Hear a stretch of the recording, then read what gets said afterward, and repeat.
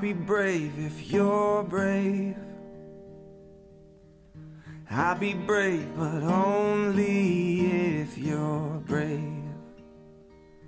Yeah, we can both be heroes, like soldiers in their nice clothes, like soldiers in their nice clothes, together.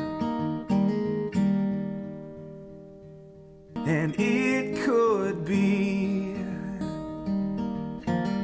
just you and me. We'll be family.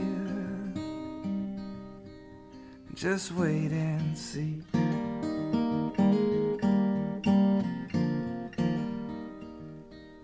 So I will fight if you'll fight. Yeah, I will fight, but only if you'll fight. Oh, we can make it through this, like sailors in a tempest, like sailors in a tempest, together. And it could be just you and me. We'll be family.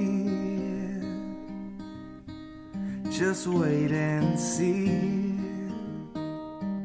So I'll be brave if you're brave. I'll be brave, but only if you're brave. Evening, everyone. Welcome to tonight's Lung Cancer Living Room. Happy to have all of you in the room. Those of you joining us online via YouTube and Facebook Live, welcome, welcome. For those of you who may not know me, I am Danielle Hicks, and I oversee patient program services and education here at the Adario Lung Cancer Foundation. I am also one of Bonnie's daughters. The oldest. The oldest daughter. The youngest one, who most of you know, couldn't be here tonight. She fell ill. Right. So I was ill last month. It's her turn this month. We're so excited to have you all here tonight to talk about science in early detection of recurrence and companion diagnostics. It's a blood test to detect this recurrence. So we're really, really excited to talk to you guys about what's going on in that space. We've got Dr. Paul Billings, Joanne Barrage, who most of you know. She attends the living room on a regular basis. So with that, we're going to jump into me asking you all, you last, to introduce yourselves and say a little bit about why you're here tonight. Sure.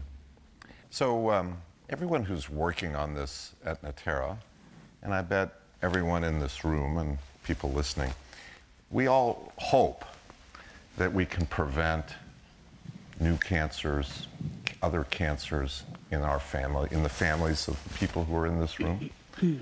But we also hope that we can cure the disease once it's present. And what we're going to tell you about today is about a research assay, a research test, which will, in about a month, be available as a clinical test. And over time, we'll likely take it to the FDA and have it become a regulated test, which is a new way to detect the presence of disease once it's been diagnosed. We call it molecular residual disease, MRD. Sometimes that's in the literature, you'll see that used, and it'll actually be minimal residual disease.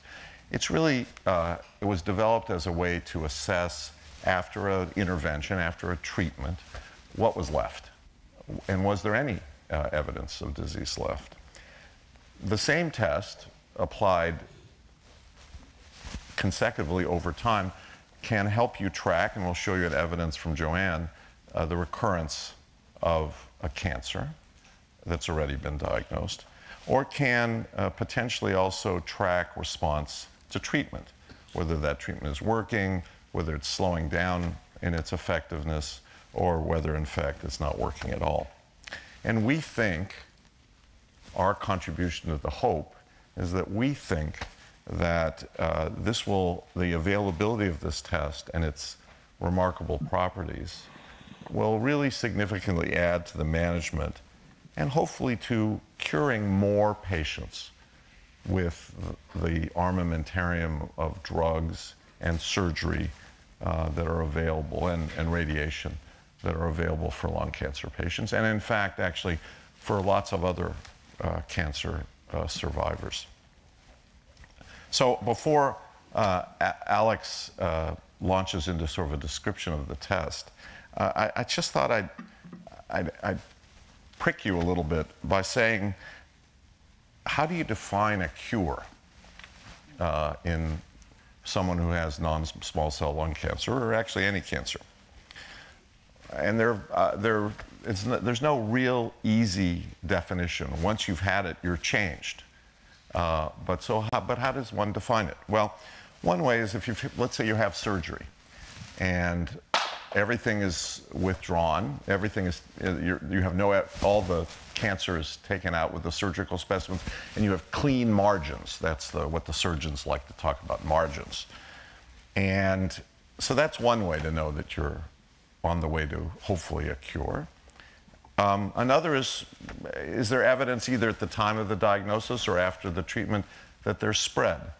And that spread could be assessed clinically. You can maybe have a lump somewhere or a new symptom, a physical exam finding, something that suggests that you have a tumor somewhere else in your body, or an abnormal routine blood test. You're anemic, or something else is wrong. More commonly, we use imaging, and that could be PET scans, it could be CT scans, it can be all sorts of other kinds of imaging, which we do to assess you before treatment, to assess you after treatment, and to see whether there's disease remaining and whether that disease is getting bigger or staying the same or even going away. Sometimes, in some cancers, there are biomarkers that can be used, not so much in non-small cell lung cancer, but some. And then we also use these concepts like 5-year progression, 5-year overall survival to evaluate the treatments, right? How long do people live how long do they survive after a treatment? Is it 5 years? How long do they have progression-free survival? And how do they measure that? Those are progression, which is usually an imaging or clinical assessment. Overall survival is usually whether you're still alive in 5 years or not. And then there are these intermediate criteria, which are a set of either imaging findings or other kinds of assessments which allow one to say that a treatment is beneficial or not, and is very important, by the way, in the clinical trial process. I think all of these are components of how we think about a cure in lung cancer, but really a cure is you or your loved ones feeling like the disease is controlled and gone. And we've developed a test which will move the field closer and closer to a day when you can feel more secure that your disease is gone, when it is gone, and when it's not gone, it can be a better target for the treatments that are available. And with that, I'll turn it over to my colleague. Right. I think we actually have a few slides prepared, if we can pull those up. So while we're pulling those up, I think it's important to really distinguish our test from some other liquid biopsy tests you might have heard about. So when we all think about liquid biopsy, I think we frequently think about a blood-based test to really look for actionable or targetable mutations. For example, looking for an EGFR mutation when there's not enough tissue. Or for a patient, for example, on Tarceva who may be progressing, finding a T790M mutation to possibly consider the next line therapy, which would be Tagrisso. So I think pretty much everyone probably is familiar with such tests. But really, what those tests are good at, which is identifying mutations, they're really not as good for actually tracking what's happening with the cancer over time. And I think a big problem that most of us are familiar with is what to do about scans. And I think we always have anxiety when there's time to do a scan, and sometimes the scans are just difficult to interpret. So I think just with a show of hands, how many times have you been in an oncologist's office and you've had a hard time really figuring out with the oncologist what really the scan shows? Is there a little nodule in the liver? Is that cancer or not? Has the cancer really grown and gotten bigger, or has it shrunk? So just with a show of hands, how many times have you had issues kind of really figuring out what the scan is showing, right? So I think all of us have that problem, and I think really we need a better solution. So I think while imaging is great, it has some limitations. We know that cancer can be very small, smaller than imaging can actually be able to pick it up. And sometimes imaging cannot be very representative as actually what's going on with cancer. So I think for patients on immune therapy here, you might have heard of a phenomenon called pseudoprogression, where your tumor actually increases in size initially when immune therapy is started, and then actually shrinks down. And that can be very confusing because you can imagine that if the oncologist misinterprets that increase in size in the tumor as progression and stops the immune therapy, that could be a bad thing.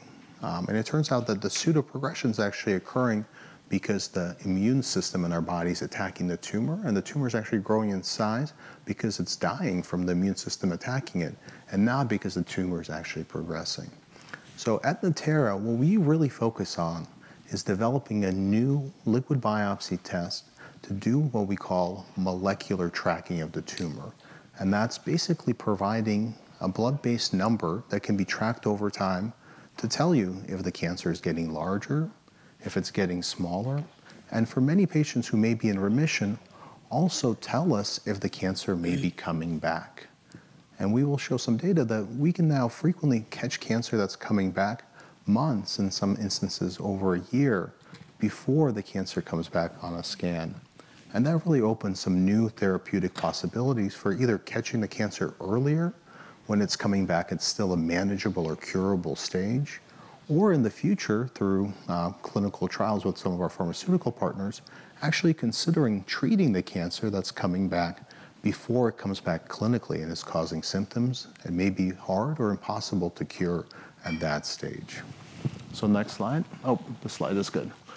So I'm a hematologist. So for many hematological cancers, there are great blood-based biomarkers that we track over time. So things like BCR-ABL and CML is a marker that through simple blood tests we can track throughout the course of a patient's treatment and see if the cancer is getting smaller, if it's getting bigger, if it's coming back. For many solid tumors, such biomarkers do not exist, and that's why we really have to rely on imaging and other clinical methods to assess if the cancer is responding, not responding, or for example, if it's coming back in a patient that's been treated with curative intent. There are some cancers that are solid tumors that have such good biomarkers, for example, prostate cancer. So in prostate cancer, there's something called PSA. And if you see how many patients are treated with prostate cancer, there's a lot of focus on what the PSA number is doing. So sure, imaging is still used in prostate cancer, but really, because there's such a powerful blood-based biomarker, the PSA can be checked much more frequently than imaging. So you don't have to wait months for a scan. You can check it every month or every few months to get a really good granular picture about what's happening to the cancer with treatment, or for a survivor to make sure that the cancer is not coming back. And really our goal at Natera is to create a PSA for every cancer, including non-small cell lung cancer, and really kind of to empower both the patient and physician to more accurately track their cancer, to both detect recurrence early for patients that are treated with a curative intent, and for patients with metastatic disease to really better understand treatment response or progression on treatment earlier than you would with imaging-based assessment. Next slide. I'm just going to add here another potential is to not treat people who don't need treatment. There are people who surgery cures them, other reasons that they're cured. They have when the test is very low or at zero, you're not in need of treatment. Many people are not in need of treatment at that point. So avoiding unnecessary treatment. Perfect. Great. So Again, I think we're really going to spend the remainder of kind of the time we have together talking about monitoring. So I think in this case, you can see a patient with a mutation, and you can see that this mutation is tracked over time. And initially, the patient has a lot of tumor DNA in their blood, but then after some kind of therapy, you can see that the tumor DNA level drops. And this is just like on imaging, seeing a tumor shrink. But here, there's a lot of more power with tumor-derived DNA, and that frequently we can detect much lower levels of it than, for example, you would be able to detect with imaging alone. And because of that, frequently you can detect tumor DNA in the blood that either increases signifying disease progression or is detected for the first time after curative surgery to really suggest relapse much earlier than you would see on imaging. So in this example, you can see a patient basically has initially a ctDNA decrease, but after surgery, it starts trending up. And this precedes, for example, clinical relapse by, in this case, 13 months. And really that starts bringing up the question, if we can detect cancer coming back sometimes a year earlier, is that an opportunity for us to intervene earlier as well? Be that doing more aggressive surveillance to identify cancer when there's just one spot of it, for example, that can still be treated? Or for the first time, can we actually start thinking about treating cancer when it's coming back molecularly instead of having to wait for it to come back clinically, and possibly actually prevent some of these cancers from coming back that are otherwise destined to come back? So really, these are some of the questions that for the first time, using a test like ours, we can start to explore. So just to add to what Alexey said, when we personalize your specific test, we choose, in the current version, 16 mutations which are unique and present in your specific tumor that we have a sample of. Usually we have that sample because you've had it operated on or you've had a biopsy. And we we find the 16 best mutations that we think will be stable and not change or become less sensitive over time, and create this personalized assay for you. And then we apply it to your blood later on.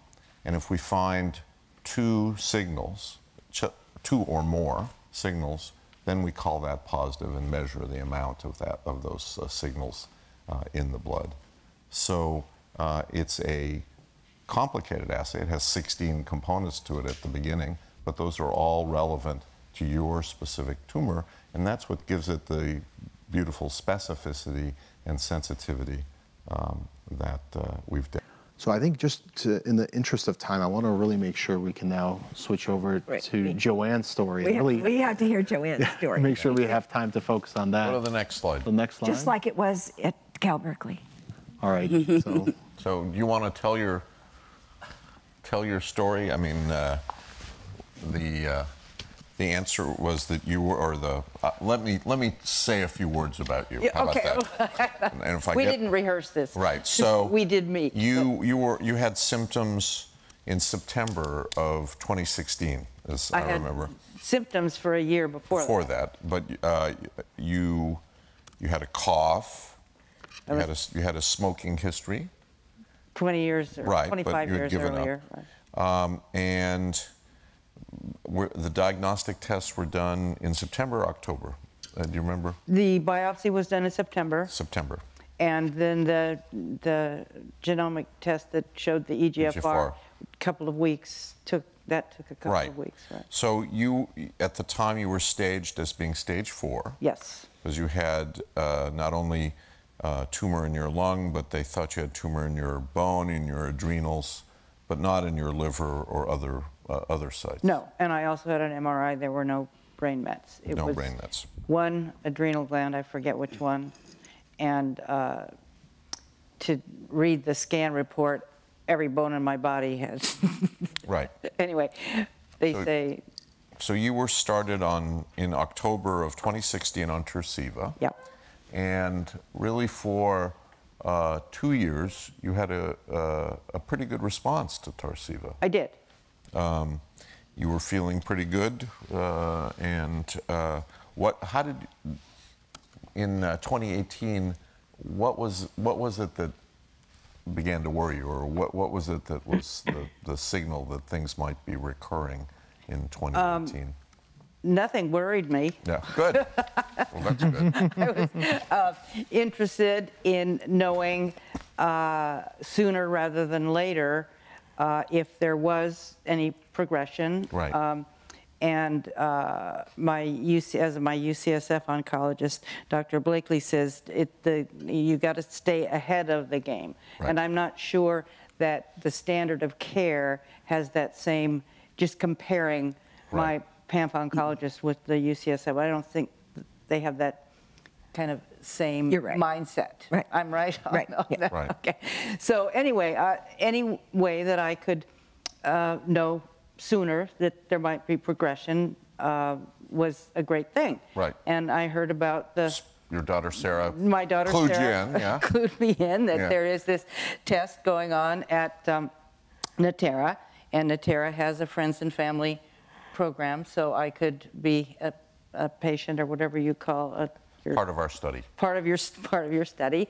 And so my first blood draw with you was in October of 2017, which was 1 year after I'd been on Tarceva. So we got your sample. And my tissue was all at down at Mountain View. Dr. Krishna helped me told me how to get that. So you got my tissue. I met with Dr. Aleshin, and he got my history, and you put it all into your lab and your research.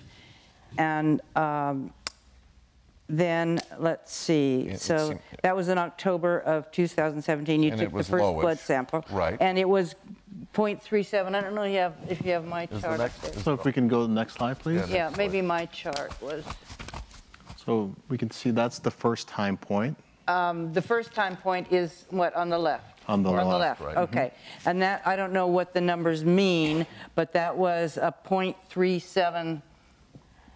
So I'll explain. Yeah, so these are tumor molecules per milliliter. So usual standard tube of blood is around 10 milliliters. So Joanne had in that tube of blood, on average, if you take 0.37 times 10, again, that's 10 mLs of blood you usually get drawn. So she only had 3.7 pieces of tumor DNA in that tube of blood at that time. And again, to put that in perspective, that's a pretty low number. So again, there is definitely cancer in her body, and we know Joanne has stage 4 disease, so Tarceva is really controlling the disease, it's not really getting rid of it, but that's a pretty low number in our experience. It means really there's very little cancer in the body at that time. And that was 2 months after the Tagrisso, down to 0. Boom. Yeah. Boom. Yep. And I've had one draw since in February, and don't have that result yet. The beginning of this month. Have you had a scan since the one that showed the PET scan? Oh yes, I had a scan. Wait a minute, Tagrisso, September. The scan at the time of the chart dropped. Yes.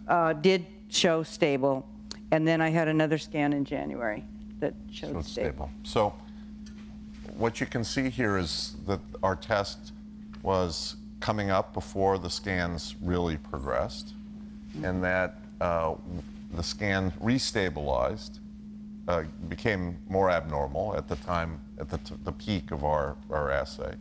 And then when, after she was changed to the Tagrisso, both the scan stabilized and our test has dropped back down to a very low level, actually lower than she was when she was originally diagnosed. Well, that says a lot. Which is good news. That's right. That says a lot. So and I'm waiting for the results of the February 4th draw and hope it's still on 0. Tell them you're waiting at home. They're going to come and get it. They do. They do. Great. They send a phlebotomist. That's great. Maybe a few more minutes per questions. Yeah. Is that My housekeeping. we also are thinking about using our test for patients who've had an exceptional response to therapy with stage 4 disease to really figure out which patients may be able to come off their treatment. And we know that for the first time, possibly some patients with stage 4 lung cancer, especially with immune therapy, may be cured with that therapy. But right now, there's really not a good test to know if somebody is cured or not And because of that, many patients remain on immune therapy sometimes for years, sometimes 5, 10 years.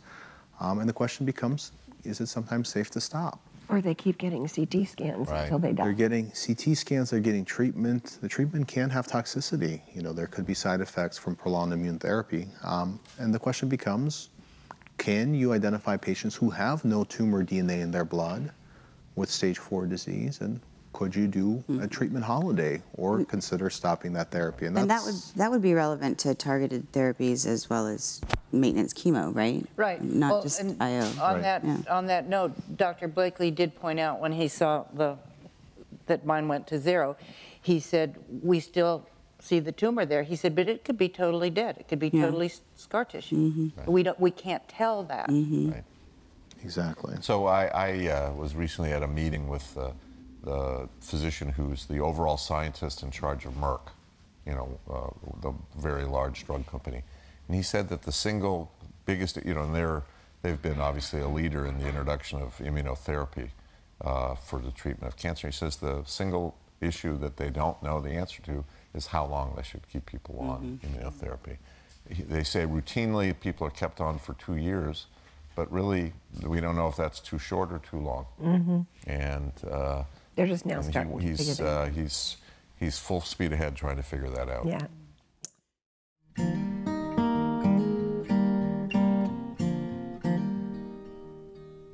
Oh, I'll be brave if you're brave. I'll be brave, but only if you're brave. Yeah, we can both be heroes, like soldiers in their nice clothes, like soldiers in their nice clothes, together. And it could be just you and me. We'll be family. Just wait and see.